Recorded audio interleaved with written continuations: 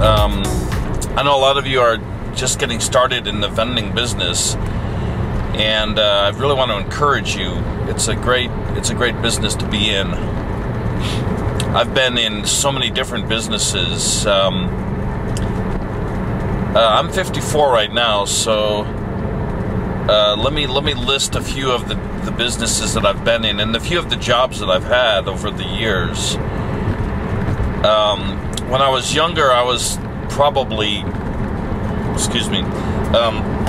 I was younger, I started out as a teenager working on a farm. We had a big farm up in Wisconsin. We had about 100 acres, and we had dogs and cats and pigs and chickens and horses and cows. And it's kind of funny, we were in Wisconsin and all of our neighbors were dairy farmers, and we had 3 cows. And we didn't even milk these cows. I don't even know why we had the cows. Alright, so when I was young, we used to feed the horses, feed the cows and all that, shovel the manure. So I guess that would be my first job, but that wasn't a paid job. That was just something I did as a kid. And I've always had a good work ethic, I guess. If you guys have kids, raise your kids to have a good work ethic. Make them work. Make them appreciate.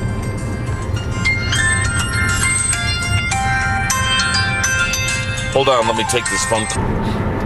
So that was the manager of a place that I am renting, and they were just calling me back. It's a new business I'm getting into. I'll tell you a little bit about it if you'd like, if you guys give me some feedback.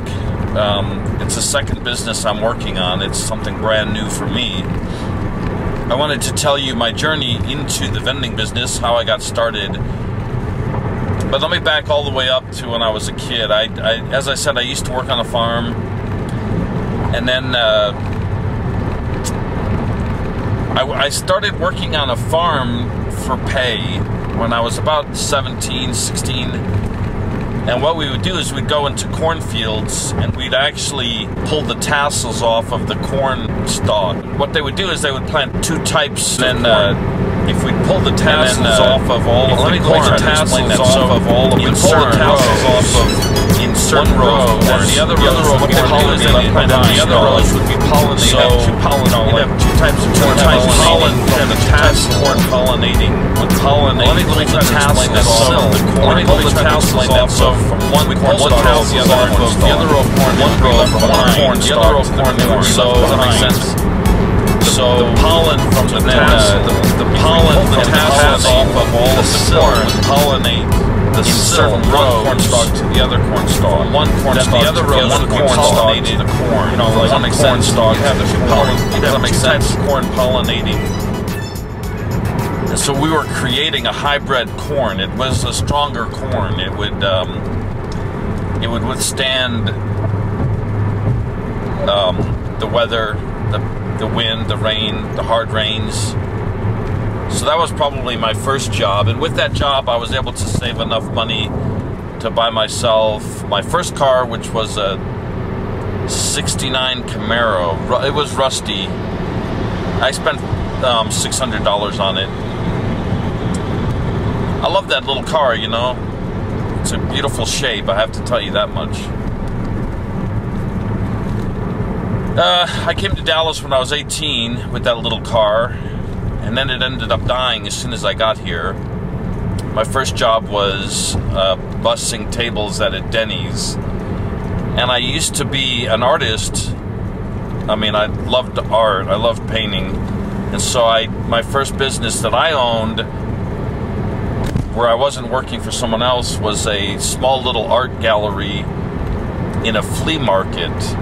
And I never really made any money because, as my girlfriend told me at the time, it's a luxury that people can't afford. I was doing original oil paintings, and I was selling my paintings for probably $300 a piece. And the girl that I was dating at the time was pointing out to me that people could buy a print with a frame for 50 bucks. And that's where she was telling me that it's a luxury that people can't afford. So I never really made any money on that. Another business that I owned was a recording studio.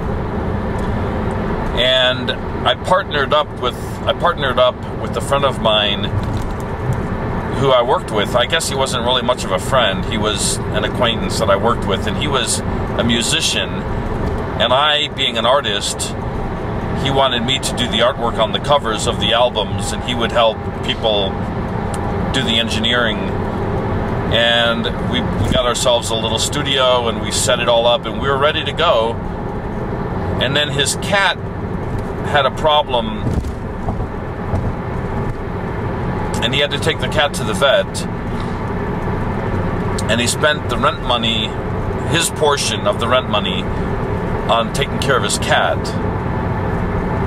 And it really bothered me that his cat was more important than his business. And what happened was, I was so fed up with the fact that I had to keep paying all these bills, and he would always pay me later. He never had the money on time.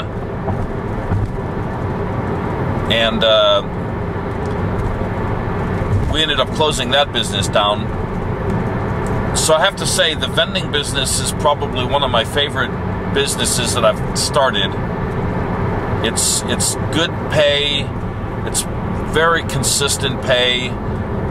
You know, you don't have to twist people's arms to pay you what they owe you. It's not like you create a product and then you don't get paid. You know, it's a really good job. I highly recommend it. I'm wanting to wrap this up because I see my battery is dying on me. So that will be the video of the day. Do I have any tips for the day? Let's see. Here's a tip of the day.